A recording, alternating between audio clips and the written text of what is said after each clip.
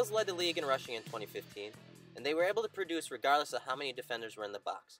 On the following play, you will see running back Mike Gillislee take the handoff, run the ladder, and take it to the house. But I want to take a closer look at how he got into the end zone. It's 3rd and 1, and the Redskins are expecting run, so they line up in a bear defense. The first key to the play is the footwork and block by Richie Incognito. He is able to reach block the 3-technique defender. But the Redskins are still in good shape.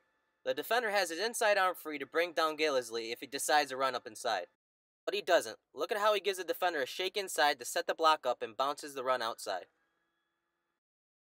On most long runs, there's a wide receiver throwing a heck of a block downfield. Sammy stays on his block as long as he can, allowing the running back to blow by for a touchdown.